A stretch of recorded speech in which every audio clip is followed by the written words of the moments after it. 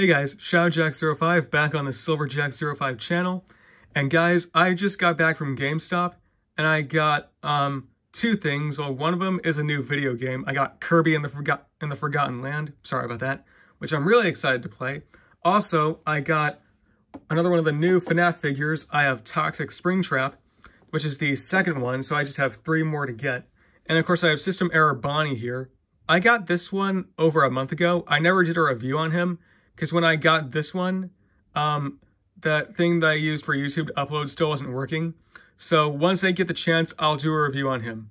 So yeah, once again, once I finish the review on this guy, later on I'll do a review on this guy to make up for it. So yeah, I do still have this guy's packaging, so yeah, I'll include that too. But yeah, I have Toxic Springtrap. And just so you know guys, these figures can glow in the dark. Haven't really tried it yet because for some reason I just haven't gotten the chance to, but I'll see after the review.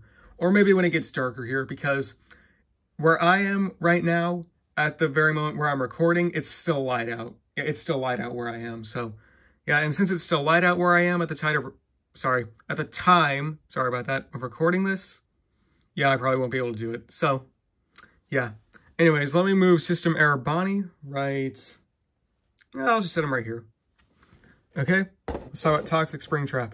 So we have the figure in there. It says Toxic Springtrap right there. It says it glows in the dark, which I can't wait to see. And I've actually been looking for this one for a while now, because when I got System Error Bonnie at one of the malls that I live near, I did not see this guy. I saw them all there except this guy. And when I was just at GameStop, they had all of them, including this guy, except System Error Bonnie, who I luckily already have, as you saw. But it says Five Nights at Freddy's up there. FNAF AR Special Delivery right there. The game he's from. And on the top there, it says Funko. It says Collectible Action Figure. Then, of course, it has this cool background. It's all like technology and stuff, like circuits and everything for the background. Yeah. So let's turn, it has the warning choking hazard. Okay, now let's turn it around. Here's all the other figures. We have VR Freddy, Radioactive Foxy, High Score Chica, Toxic Springtrap, who we are reviewing now, and System Error Bonnie, who I already showed you. Well, just now, of course. I still have to do his reviews to make up for it, but I really want to get VR Freddy next. Yep. And I'll let my brother get Radioactive Foxy and High Score Chica, because he normally gets Foxy and Chica. I normally get Springtrap, Freddy, and Bonnie, so yeah. But yeah, like I said, they had all these guys at GameStop except this guy. But still, luckily I've already got this one. So yeah, let's get this guy out of the packaging. Wait, hang on, wait. First, before I do, I want to make sure there's nothing I missed. Oh, right. Almost missed something. That's the price I picked it up for. $12, almost. Five Nights at Freddy's. FNAF AR Special Delivery right there. It says right there, collect them all. Okay, now let's open the box. Or the packaging, for that matter. Let me see. Hang on, guys. I might have to cut the camera because I want to do this in a way where I don't have to like cut into the sides of the plastic. Because if you watched my previous videos on FNAF action figure unboxings, even on my other channel where I first started doing it, then you'll know how I used to do it. I used to like cut in from the size of the plastic. I really don't feel comfortable doing that anymore. So I try to do it this way.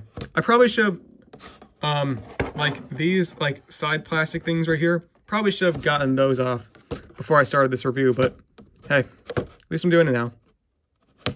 Hang on. Okay guys, I'm gonna cut the camera, and once I'm able to get this guy out, I'll be right back, so give me a second. Okay guys, I'm back, and I've almost gotten him out of the packaging. Just gotta get him out of this plastic. Just cut these strings, and then I'll be able to start the review. Okay, now these strings. Give me 1 second, guys. Oh my gosh. Hang on, let me see. Oh, here we go. Okay, there we go. Now I can get him out. Carefully, of course.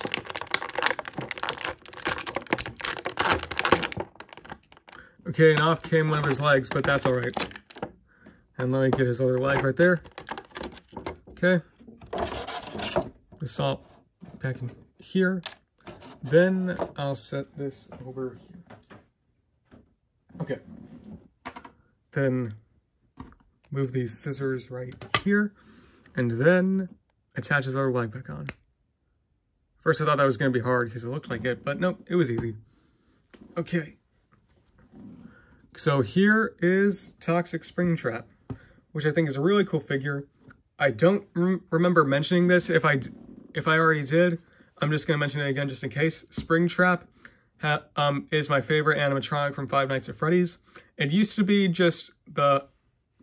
Bonnie, the one from the first FNAF game, but that was until FNAF 3 came out. So yeah, Springtrap has been my favorite ever since. That's why I was really excited and happy when I finally found this guy. So yeah, of course, I really like all this detail on him since he's Toxic Springtrap.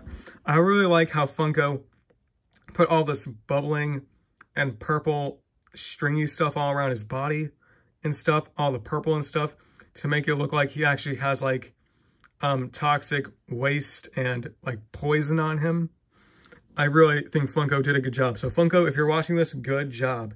You made him look like as if he's actually like full of toxic waste and chemicals and stuff.